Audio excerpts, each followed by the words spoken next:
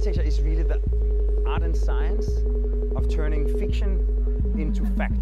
Sometimes kind of real architectural life interferes with intellectual architectural life. There is no such thing as architecture. Hello everyone, this is Vikram Prakash and you are listening to Architecture Talk. Each episode we try and have a conversation with a contemporary thinker on issues of architecture and architectural thinking. Today visiting me from down under, from Adelaide, is Amit Srivastava, who recently co-authored a fantastic book on the history of the architecture of India with my very good friend Peter Scriver. The history of Indian architecture that starts around 1947 with India's independence is a classic paradigmatic story of post-colonial architecture with its roots in the colonial period and with its foundational aspiration to become a great modernist event following independence, and then its critiques and revisions in the era of postmodernism and globalization. This is the story that we will rehearse today with Amit Srivastava and try and get into some of its lesser known microhistories. Here we go. Hi Amit, welcome to Architecture Talk. Thank you, Vikram. Thank you for having me here. So Amit, you with my very good old friend, Peter Scriver, at Adelaide, published this fantastic book called, well, it's part of the Modern Architectures in History series, which was published by Reaction Books, and they have a number of other histories which still keep coming out.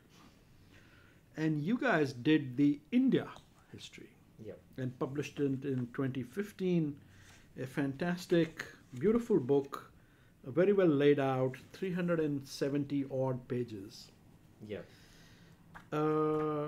I think it's one of the thicker volumes in that series. It's one of the thicker volumes, and deservedly and properly so, because it is a beautifully written, very complicated and nuanced history of this period. So congratulations for this book. Thank you. And you have, 7 chapters in this book. You start around 1855, and as I can see, by your 7th chapter, you are even talking about since 1990, so since neoliberalism, if you like. So you're covering this kind of 150-year period. Yes. And there's the colonial period, and then there's the sort of the late colonial, what you call complexity and contradiction. Then you talk about the nation building period, which is, let's say, after independence in 47 under the Nehruvian period. Yes. And then the history becomes more complicated. And I see chapters which sort of double back and forth in time. Yes. There is regionalism, institution building and the modern Indian elite, 1950s to 1970s. And then 2 chapters, one called Development and Dissent, the critical turn, 1960s to 1980s. And then Identity and Difference, the cultural turn, 1980s to 1990s. First there's a critical turn, then there is a cultural turn, before, in the last chapter, we arrive at the non-modern, towards the non-modern. Fascinating use of terms. Architecture and Global India since 1990. So that's the outline of the book as far as chapter headings was concerned. So tell me, at this very high level,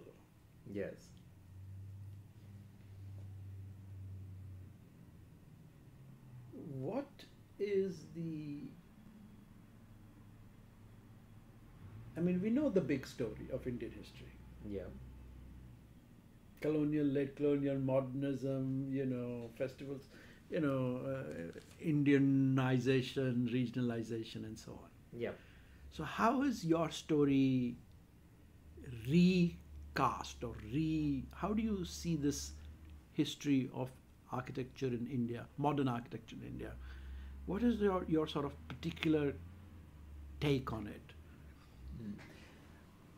I think it's a good question to try and capture what the book is trying to do. What and is its trajectory? Yes. Yeah, and I think you've said the right thing where you say we all know the big story, and in a way, the big story is part of many other big stories about different parts of the world that have already been written. Yeah. So when you trace whether historically or stylistically, you kind of go, this sort of colonial, late colonial, and then this sort of modernist period followed by a kind of postmodernist sort of dabbling in regional concerns. This is a story that is not just about India, it's about everywhere in the world in that sort of sense over this period. So we are not trying to reconsider those timelines or change the big story. Okay. Right? The unusually thick volume is because we think that within that large story lies a lot of small stories that show the gradual shifts and explain how these things happened in the particular case of India, which might not be fundamentally same as any other part of the world, Right. And sort of show that while the rest of the world is moving in a certain direction, and India is as well, India resists it, and then eventually is complicit with certain things, and then manage to resist it further, and then catches up, and this sort of resistance and catching up creates the individual fabric of the country. So the micro narrative, the smaller narrative, exactly, or all the supposedly smaller narratives. So in that sense, it is hard to write a survey history, which is a large 150-year cycle, but then also be able to sort of say that we're not just following a pre-existing script that the rest of the world is doing. We're continuously challenging that script and say, hey, we don't want to be there. Maybe we don't want to be modern. Maybe we don't want to be, regionalist. Maybe we don't want to be postmodern. And that was true in your book also, even in the colonial period. Like I really love, that church by Arthur Shoesmith. The solid brick St. Martin's garrison in Delhi. Absolutely gorgeous. And Shoesmith was, I think, Lutyens' apprentice, wasn't he? Yes, he was. And Lutyens is doing this massive, strip neoclassical, grand projet. But Shoesmith does this really weird church. Yes. Are these the kind of micro? Tell us about that project, and I see you have highlighted it in the book, and why? No, I find that church fascinating. From a personal perspective, of course, I am a resident of Delhi. I grew up in Delhi, and I've seen that church before, and I have a personal interest in brick architecture, so that's how I first got quite interested in that church. But I think the story of that church is quite revealing of this sort of stories that get lost in the large narrative. Yes. And Shoesmith, who was helping Lutyens during the design of Delhi, actually took part in a couple of competitions for designing other churches in Delhi, which he lost out to other people who ended up designing, more traditional neoclassical facades. And the most interesting thing about the Garrison Church is that it has this sort of very bold, almost stark modernist kind of form to it. But particularly there is a letter exchange between Lutyens and Shoesmith, which is quite interesting, where Lutyens tells Shoesmith to use brick. Okay. But, and then I'm paraphrasing, I don't remember the exact terms, but he sort of says, not in a sort of way where you use it as a decorative element like the Queen Anne style or something, right? But in this sort of bold, robust manner. And so this is a Lutyens directive? Yeah, well, Lutyens write this in the story. Well, of course, it is still Shoesmith's design, but Lutyens is almost giving this permission to his apprentice to go against what Lutyens is doing, his mentor. Really? And he's telling him not to be stylistically governed almost like what Lutyens is kind of doing with his Because neoclassical it's stuff. sort of a modernist thing to Exactly. use brick this way, isn't it? And it is fascinating that Shoesmith is able to do that, and we're so glad that that project still stands in Delhi, and that we I can mean, it's see sort it. of precedent to Khan in Ahmedabad, is it not? Absolutely, it is, and Massive brick. the monumentality of it is very sort of similar in sense of talking about Khan's thing. But I think, like we were sort of saying about the larger story, I think these are the micro things which are quite important to understand, that while a major story might help us think that Lutyens is wholly devoted to this neoclassical endeavor, right? These are the stories that help you understand that, you know, our architects don't just follow one style blindly. Right, That right. there are this constant conversations that are happening, and the parallel streams coexist until a time comes when the other stream takes off and becomes mainstream. So, you know, modernism will become mainstream at a later time, but in that sort of final stage of British colonial period, there is this sort of give and take where they're not Complicity quite... and contradiction. Exactly, Joseph. complicity and contradiction. So who would be other sort of significant micro-historically important characters?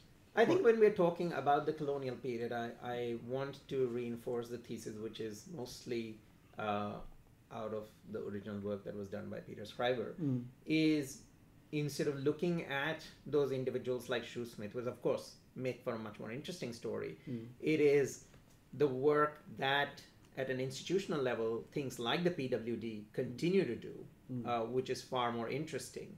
And where we are, on the one hand, completely blindsided by, you know, Lutyens' grand gesture and this desire for the colonial government to have this last hurrah sort of thing and produce these monumental buildings to establish its control over India, Right. you know, symbolically.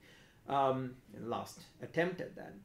At the same time, the PWD has been working for the longest period of time to create these buildings which would be clearly modernist at their heart, in the sense that they're standardized, rationalized. Exactly. Yeah. And I think that is more important, instead of looking for individuals again who might have sort of presented the opposite ideas to the sort of grand gesture. It is the consistent work of things like PWD that we are quite interested in, because we are saying, well, because they avoid those highlights, they can stay, you know, hidden and in the background and continue to do the work, which affects how the nation's sort of approach to architecture and construction develops over a period of time. While people like Lutyens come, they make a lot of big splash, but then they disappear just as quickly as we kind of did. So how does this continue after independence in 1947 in the Nehruvian period? What are the sort of micro-narratives and the sort of institutional presences? So I think the PWD is an interesting case, and in the book we carry that thread as far forward as we can, mostly because even though India gets independence, while all of this is happening, a lot of the structures of governance and things continue or are inherited from the British and continue to maintain how the new country is going to be governed, even though by new sets of people. The but using the PWD same. is still important. So the PWD continues, and then we get newer people who are heading the PWD, and a very important story in that is one of Habib Rahman, who becomes the chief of the CPWD. And his work is really interesting because he brings this particular flavor of modern architecture, but not as a single name private architect, but almost an anonymous player within the bracket of the PWD. So he does this sort of Gandhi Memorial in Calcutta, which has this interesting, you know, combination of a temple and a cross and everything, which is using the kind of modernist intent of simplified formal language, but still responding to concerns that, interestingly, even in the 90s with the Ram Janmabhoomi context, he brings back again. The other interesting thing to also observe is by early 70s, we also have the Architects Act. Yes. Okay, so the Architects Act. So once the Architect Act comes into position, the professional sort of status of the architect is affected by this as well. So then the establishments of the urban arts commissions and a whole lot of other institutional frameworks come in. So the profession goes in a slightly different direction, and we can now see PWD as being one player compared to other institutional players that are affecting how the built environment is, or dictating how the built environment will develop. So you think the Architects Act gave a significant boost to private practice in India? It's not the act. I'm just sort of saying that the act is a marker to recognize that there is a discussion within or about the profession, which gets some legitimacy. Right. So it's not just the act that happens. I'm just sort of saying that the early 70s period is also the time when a lot of the urban arts commissions and stuff are established, and there's an institutional understanding of what private architects and others can contribute to the process. So this is also the time when Korea becomes the chief of SIDCO in Mumbai and stuff. So what I'm saying is that the PWD becomes one player amongst others who are starting to define. Why was there this shift to the more private sector? Well, the assumption, of course, is the change in the political and economic structure, of course, and the recognition that the country moves in a different way. But we have to recognize the 50s and 60s were a very special time. You know, people like Nehru weren't just leading a country in the general sense of being a prime minister as one might be today. These were deeply affected by personal networks and how you knew people and who you communicated with. So all of these things were deeply affected by the circle of influence between the elite households and stuff. Of course. And when we're talking about, you know, the princes who still held so many parcels of land in India, trying to sort of, you know, negotiate a deal with how they want to be part of the country, and the whole discussion around the States Reorganization Committee in 1955 and all of those sort of discussions. It's a very different time. Right.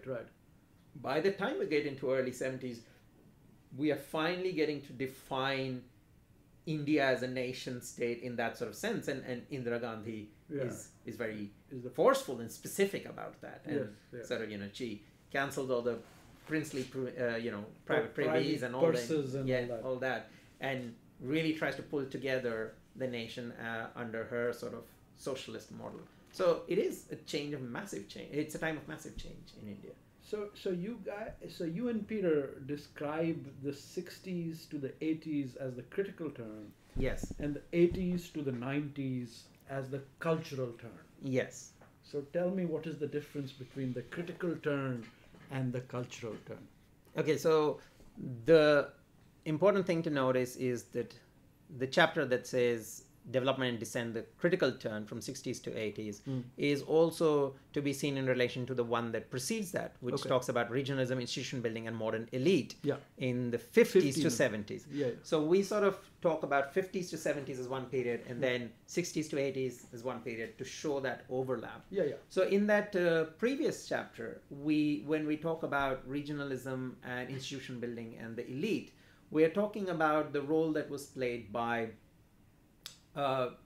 regional elites in defining their regions versus the central national, versus the center's attempt to try and put something together as a nation, right? So if we sort of see the post-independence Nehruvian period as an attempt to build this sort of nation, we kind of present that other chapter as a resistance or a retaliation to that process, where the regional elites are trying to boost their own regions in spite of what the center might be trying to do. So what's an example there? So, of course, that particular places where places like Ahmedabad become quite important in that story.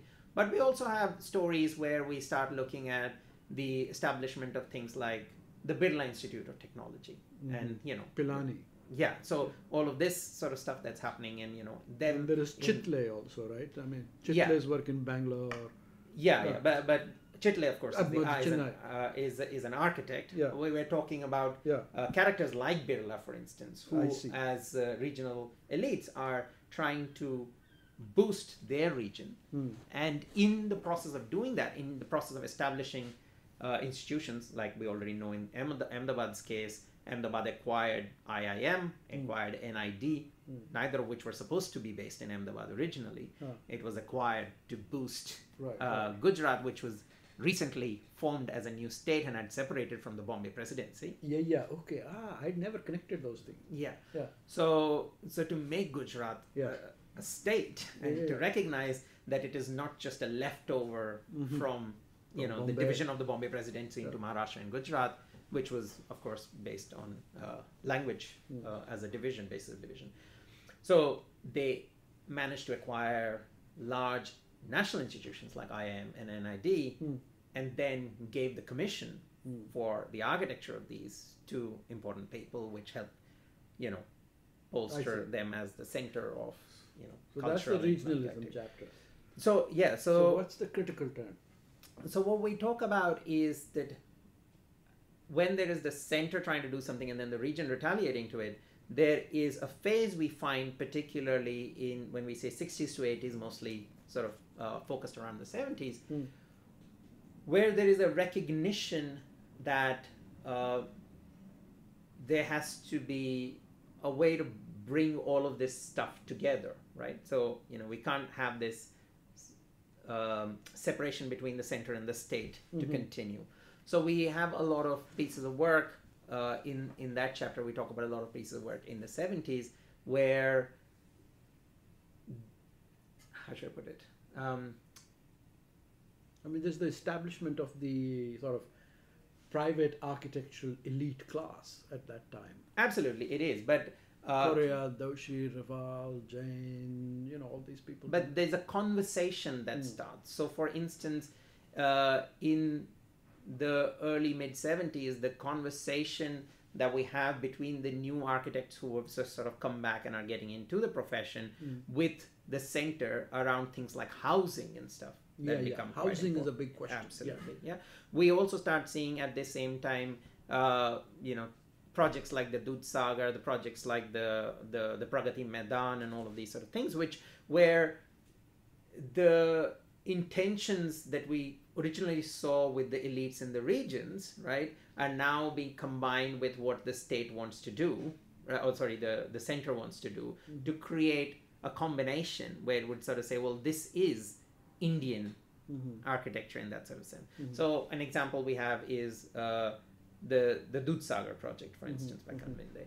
And we kind of talk about how it is taking on the agenda of, the nationhood in one sense, but also the state in another, because it recognizes art from an architectural perspective what it needs to do, but it's trying to develop a national institution in this sort of cooperative format with, working on the White Revolution and all of that. So there's that sort of connection between the industrial aspect of what it wants to be, but then, as we often talk about the Dudh Sagar project as the horns of the cow, and then there is this sort of symbolic aspect to it as well. So we start seeing projects where we have this sort of mix that is starting to develop between this sort of industrialized Nehruvian view of what India needs to be and the regional desire to be expressive in their own sense and not lose what they might define as being part of India. So it's sort of a critical modernism, really. Exactly. And then we also introduce at the same time, certain things that are kind of harder to place in that center region sort of conflict is like the Matri Mandir and Auroville and places like that, which is a very fascinating story in itself. So which is sort of outliers, sort of the micro strange stories. Exactly. So the capacity of something like that, which is not trying to retaliate to the center to create some sort of this regional elite response, but on the other hand is very international and is affected by all the things that are happening around it. So it's an interesting and fascinating state. So critically, we kind of present it as sort of saying, well, we can use modernist architecture and modernist ideas, but that doesn't need to mean that we essentially lose what it is to be here in India and respond to the local context. So then what happened in the 80s and 90s when we got the quote-unquote cultural turn? So the 80s is, of course, a lot of the stuff in the book relates to political changes that are happening. And 80s is, of course, an important time for India, mostly because it follows the period of the late 70s and the emergency, where there was a media blackout. India is operating in an environment where the outside media doesn't quite know what's going on the inside. And for better or worse, there's, very strong political controls on things that are happening, which create retaliation within the population to what the government is trying to do. But leaving all those particular details aside, what happens is in the specifics, of course, mean that there's a double change of government in India, and Indira Gandhi comes back in the early 80s. But the fascinating thing about anybody who's read anything about Indira Gandhi and Congress's history will know that the Indira Gandhi that comes back in the early 80s is an entirely different person than that of the early 70s. And with people like Pupul Jayakar and stuff on our panel, we start seeing this this version of Indira Gandhi which is supporting almost quasi-religious kind of relationship with the Ganga and with the cultures and arts and things like that. And we start seeing, as a result of that, things like institutions like IGNCA eventually emerge. Right. So that has its impact. Okay, but also internationally, there's a lot of stuff that has happened. So if you look at international tourism industry, for instance, in the 70s, there is a particular change where we go into cultural tourism, which starts becoming a way for countries which are not economically well off to then, which are not industrially forward, right, to have a source of income. And and this sort of cultural tourism becomes another thing. So what we think in the 80s, the most interesting thing that is happening is that India takes upon it this need to project a sense of well-being and solidarity to the outside world after the media blackout of the 70s, right? And so we start seeing things like the festivals of India and stuff emerge, which is India proactively putting forward a sense of being India and being good and happy and being together.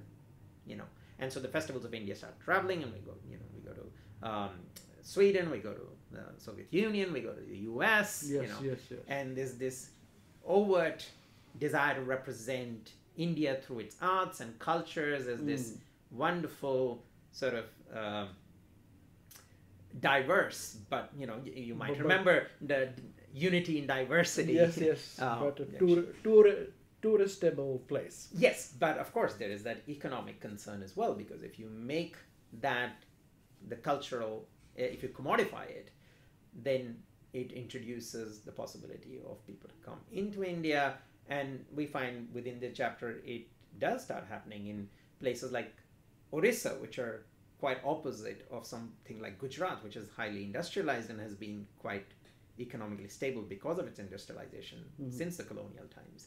But places like Orissa, which are on the eastern belt, right, which are not industrially that sound, they start doing a lot of stuff around promoting tourism, right? And then that becomes a way for them to be part of the economic structure. But basically this fails, right? This cultural turn, and we end up with liberalization.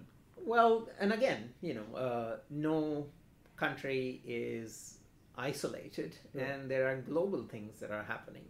And while India is going through its own sort of problems, and we sort of see issues that are developing by the late 80s around because of this, like I described the cultural thing as quasi-religious originally, kind of has a very strong religious problem that emerges, and by late 80s we also have on one hand things with the Mandal Commission and stratification of society, and issues that are emerging from that, and on the other hand we have what eventually leads to the Babri Masjid Ram Janmabhoomi crisis.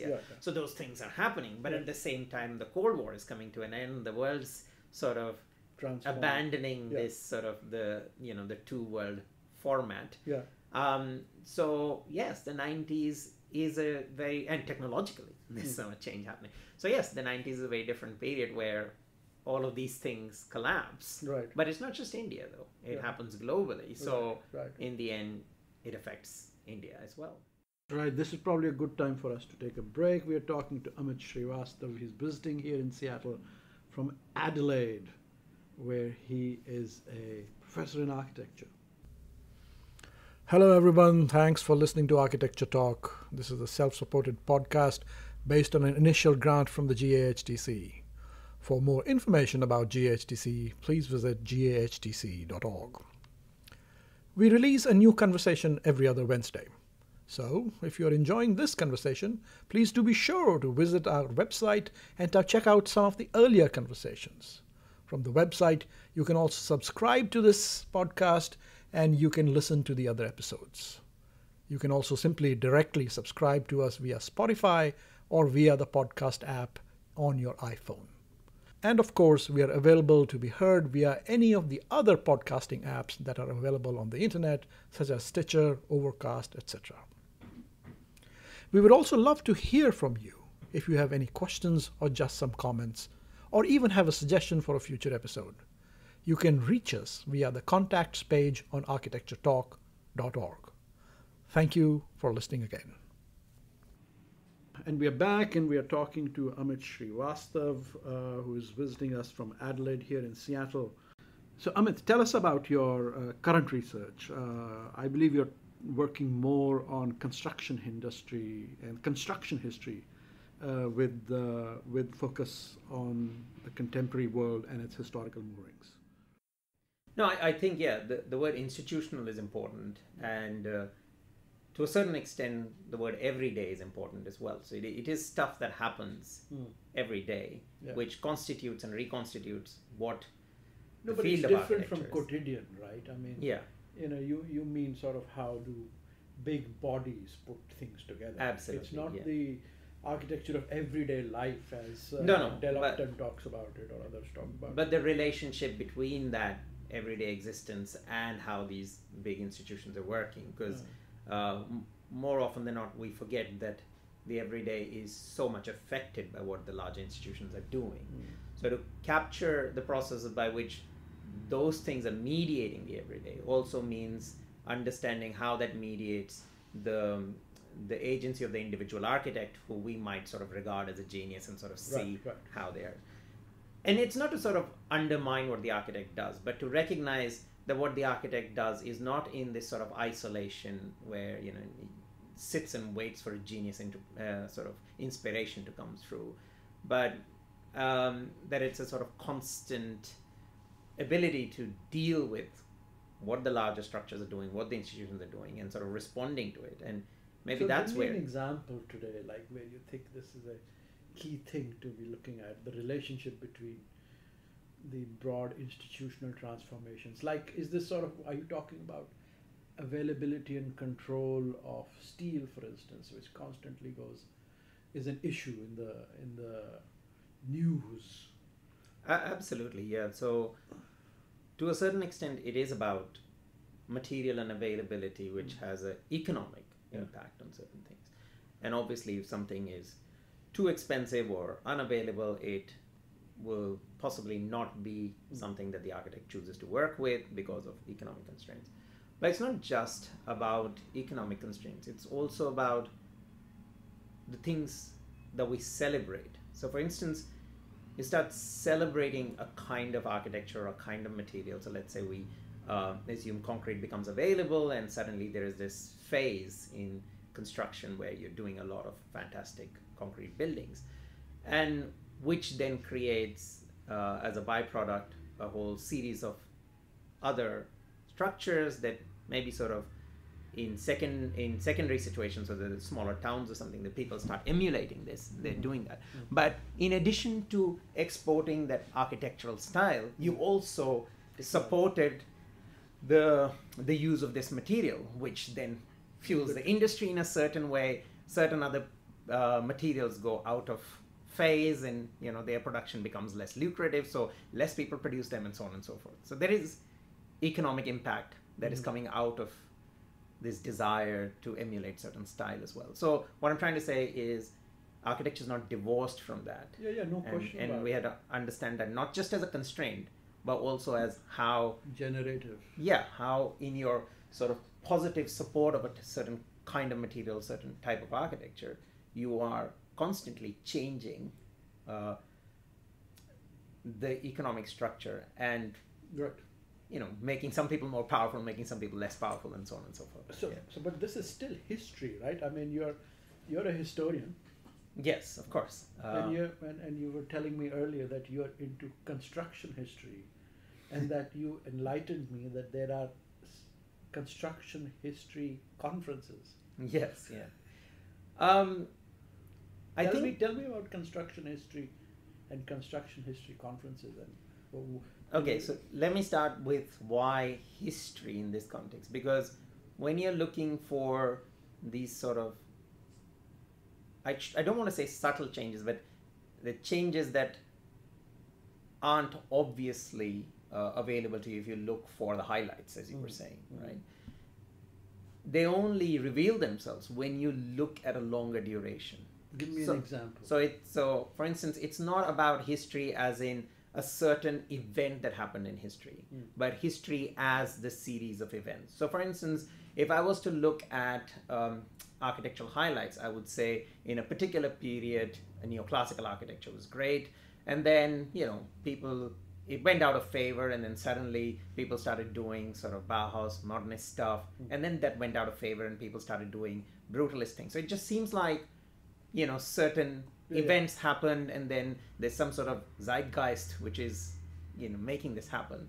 But a proper historical analysis with this would show how the transition from the use of stone as a primary material in a neoclassical setting then transfers into, other kinds of materials with steel and glass and stuff in a sort of Bauhaus modernist sense, and then transfers into excessive use of concrete in these large brutalist structures, and try to understand not just that from the perspective of the whim of the architect who's trying to capture an aesthetic style, but responding to the transition of the economic. To a certain extent, that still sounds to me like a Gideon space, time, and history kind of a discussion, that there are new materials and there is new technology. So that produces a new architecture. But I think you're doing more than that, no? I mean, you're looking at sort of big institutional structures and how they sort of run. So again, when you say new materials, where do the new materials come from? And what makes them more popular than what existed before? So in the current context, we sort of delude ourselves that there is some sort of scientific rationale where certain things are better, right? And so somehow if steel is better than stone, or concrete is better than steel in certain situations, you end up using that. But it also follows some sort of sense of objectivity and truth. The more you recognize patterns of human interaction in history, you realize that objectivity and truth are quite malleable concepts, right? And so in a previous context, is it like people decide to privilege certain materials and techniques and then sort of proselytize them? Or is it that there is a social milieu with a certain dynamic which ends up privileging certain techniques and materials of working, which then get sort of advocated for? Which is it all? So you are asking if it is a decision of the people. Is it sort of a social process which privileges certain things? Or is it that there are CEOs of companies with certain vested interests that have a particular interest and therefore then they push it through? I think it is closer to the latter, but maybe not quite as sinister. It's not like they're sitting in boardrooms going, ha ha ha. I'm not sure. Maybe not. They are. The thing is that they are operating in a world where certain things have value. So, let's say profit, or what we kind of call this sort of myth of progress in a way. So there are certain social values that they can sell. So if they attach a material object that has value for them into the narrative, the social Of narrative course. around these things. So let's say, for example, everybody believes in progress, Yeah. scientific progress, human progress. Now this is a humanities concept, let's say, with the Well, idea that modern we believe- humanities, yeah. So historically, we believe we're moving somewhere and there is progress that is happening. So if I now want to build an industry out of steel and I can attach steel to this narrative of progress, Yeah. suddenly I can use that as a basis of changing people's views around using steel, let's say even in their homes, which is something that would not have been even considered, Earlier. earlier. So that's fascinating. That's great. So do you see these narratives playing out, let's say, in contemporary India, South Asia, in that sphere, in the Modi India? Absolutely. So I examples. think as a historian of the 20th century, places like India, and I can't speak for India because that's the area of expertise, but I would assume it would be possible in other similar places as well, are actually they're good case studies to try and understand this, because in the sort of post-colonial context, there are a lot of institutions that arrived in these places or thrived in these places within a short period of time because of the political context. So you're talking about the Nehruvian period now? yes. Yeah, okay. Yeah. So the idea of rapid industrialization in the post-colonial context suddenly ensured that certain characters within the national sector had the capacity to develop larger institutions and build things and do things. So who are you in a way talking that- about? What list these for me? So we were talking about construction companies, for instance. So Larsen and Toubro. So we're talking about Larsen and Toubro. We're talking about Shapurji Palonji. We're talking about Gannon Dunkerley. So these sort of companies that really only started with, for example, Larsen and Toubro, just a couple of engineers trying to run up a small business, suddenly get this opportunity to become really big because of a country that's trying to rapidly develop its infrastructure. So why did L&T suddenly jump into this versus others? So L&T, for instance, only started as a small construction firm trying to support sort of government projects, but ended up getting a lot more support in trying to do things like airports and roads and things like that, because they were able to get the right technology and material from overseas, because of course both of them were European and they had all the contacts there. So that was a possibility.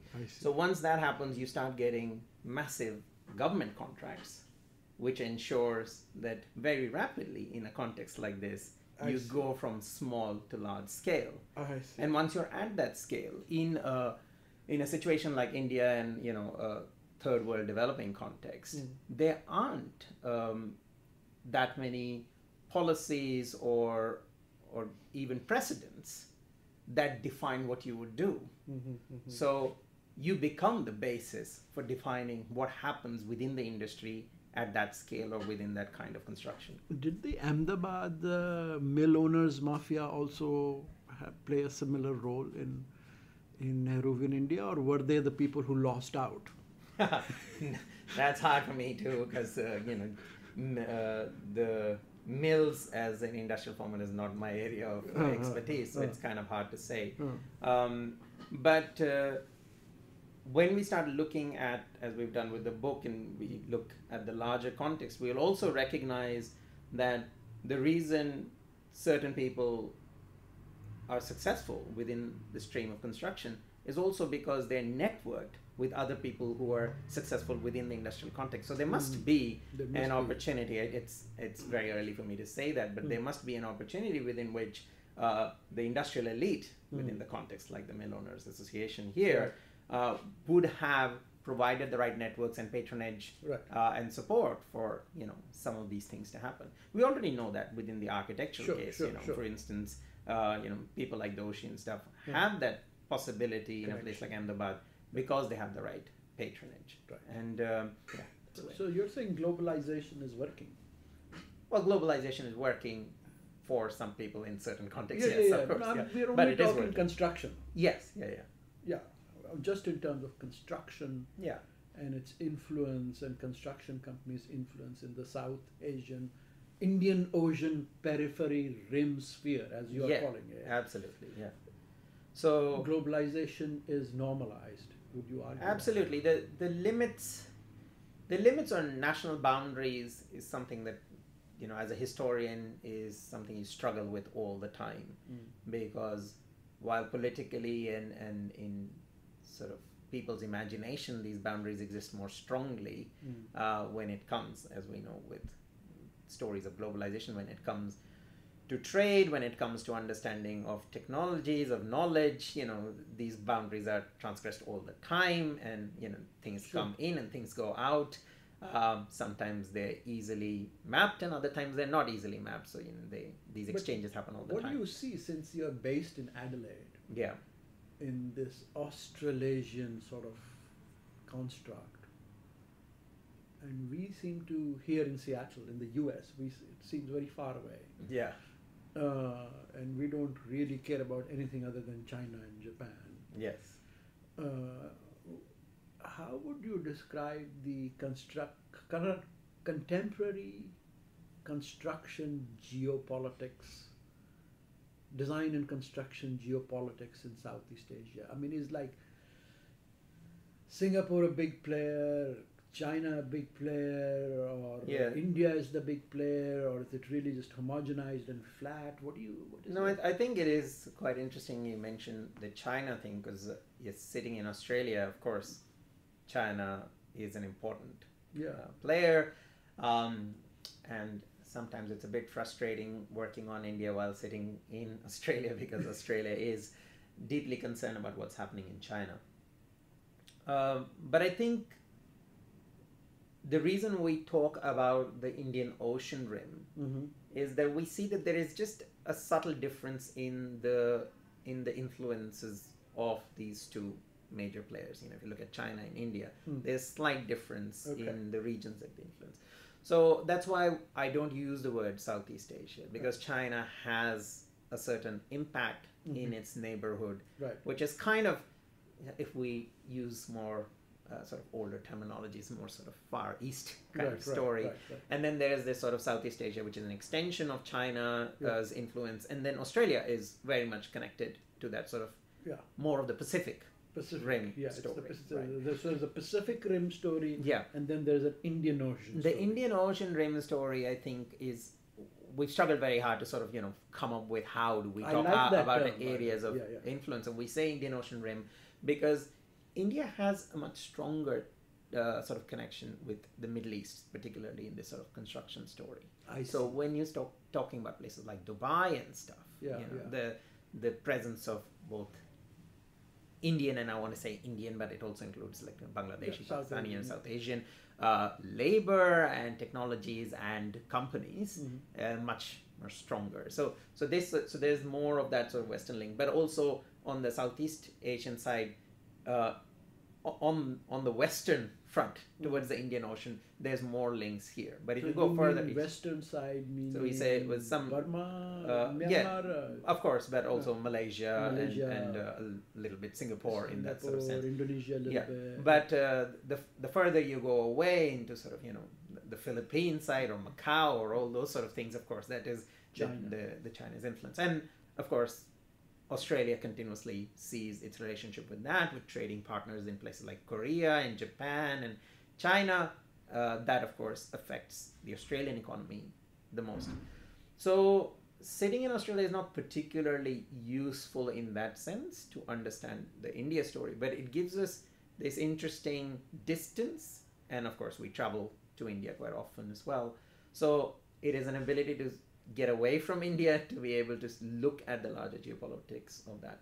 But yeah, I think that's what I would sort of say, that there is this very subtle difference in the area of influence. I mean, there's a sort of a competition over Africa now. Oh, yeah, I was just about to mention Africa. Tell and us that's where we are starting to get a bit more interested in, because China has sort of growing interests and has had actually been a lot of influence in Africa, some documented, some not so well documented. But of course, India has old ties with Africa, mostly because of migration and stuff, which meant that there's a lot of Indian population in eastern parts of Africa that exist from colonial times.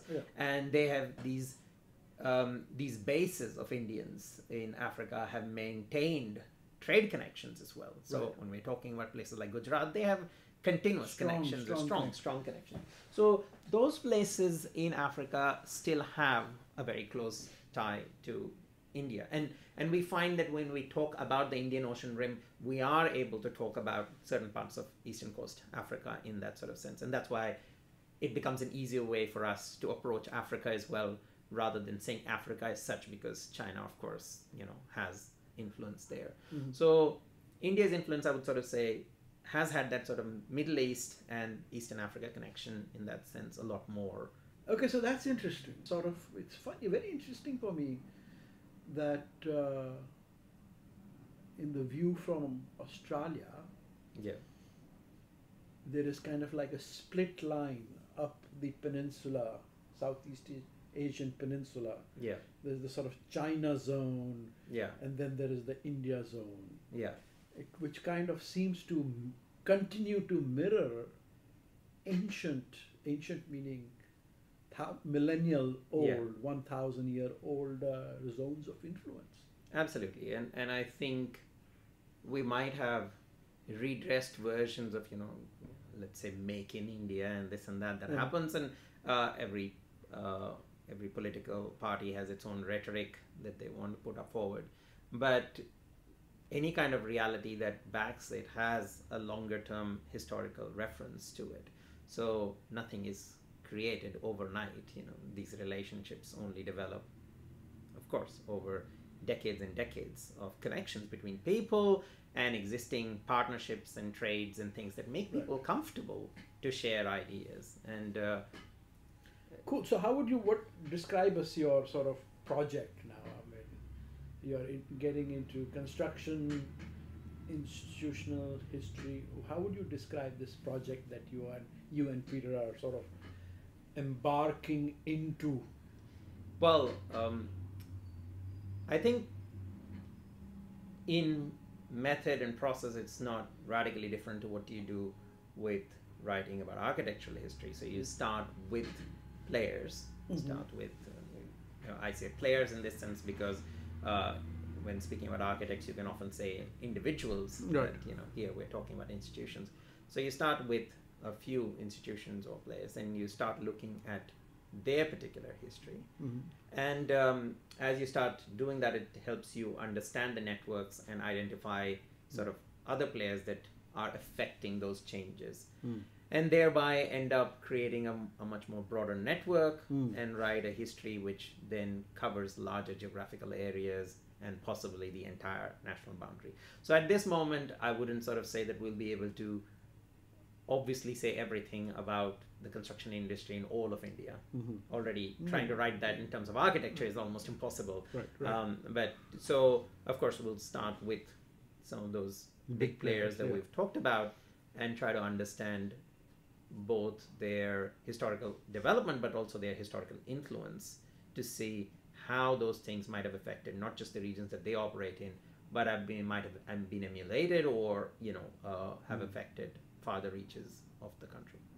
Well, Amit, thank you for coming to Architecture Talk. Yeah, you're welcome. Thank you very much for having me.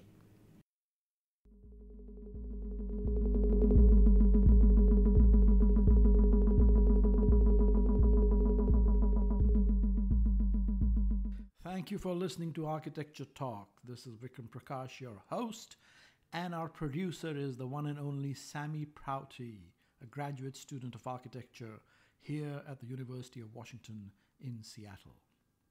I hope you all enjoyed our conversation, and if you did, please do take a moment to subscribe and to rate us on iTunes. See you next time. Take care. Goodbye.